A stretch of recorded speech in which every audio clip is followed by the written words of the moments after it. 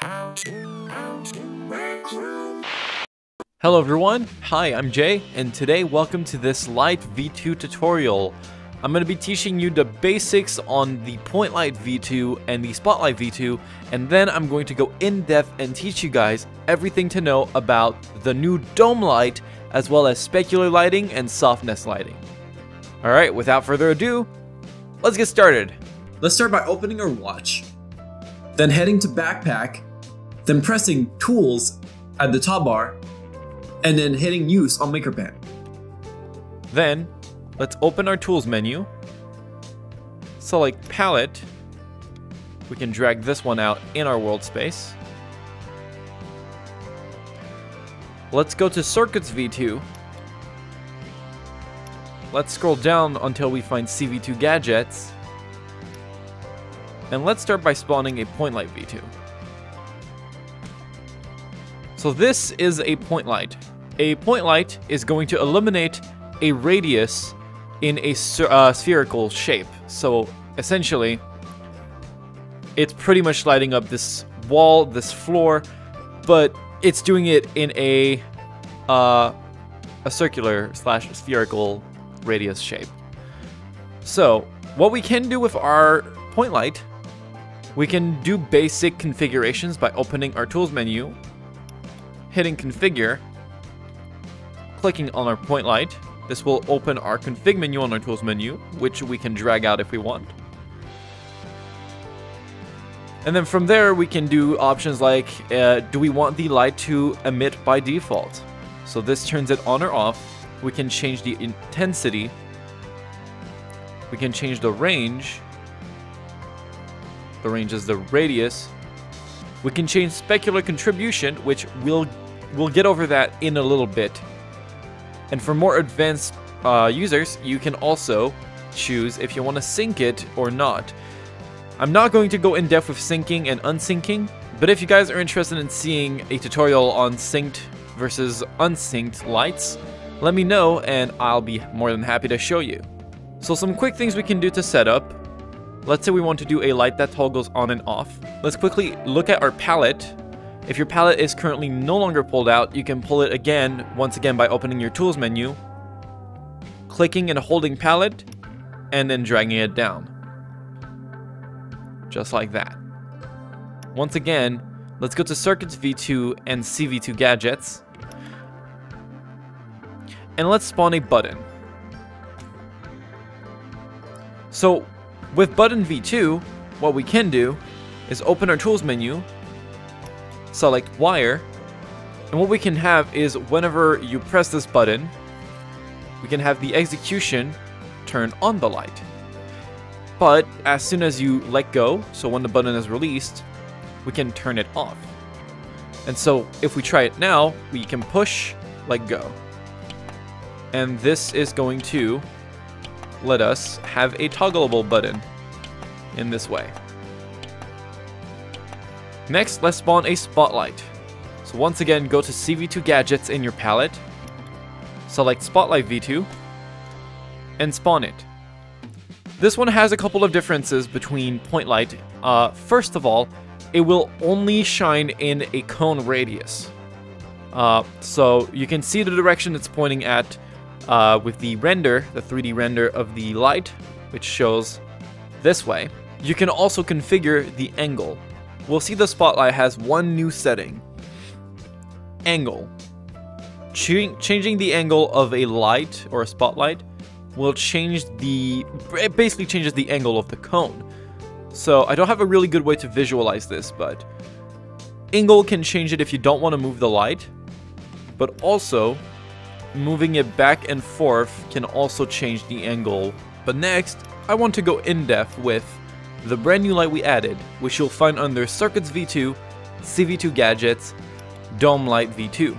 Take note, this prop is currently only under beta, and so it will not be available for now unless you turn on beta. So on this one, we have a couple of more settings. First of all, I'd like to mention a big difference between a Spotlight V2 and a Dome Light V2. The max angle on a Spotlight V2, I believe, is 90 degrees. So if I go to angle, the max I can do is 90. So if I move it back, we can kind of see this is as big as it can go. It can't really go further. But with a dome light, there are a couple of exceptions. Let's put our dome light on the ceiling real quick.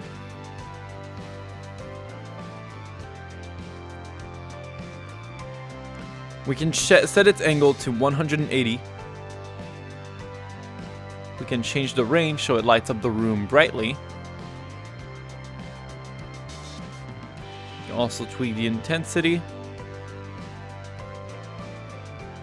And so we've got a couple of new things. So we also have the softness setting. So a light currently, point light and spotlight cannot have their softness settings changed. So they'll remain pretty soft. Around 50, which is the default. We can tweak that to all the way to 100 if we want. And you'll kind of notice the difference as I swap between it. Notice any differences? So, when a light has no softness, it's going to cut on corners very easily.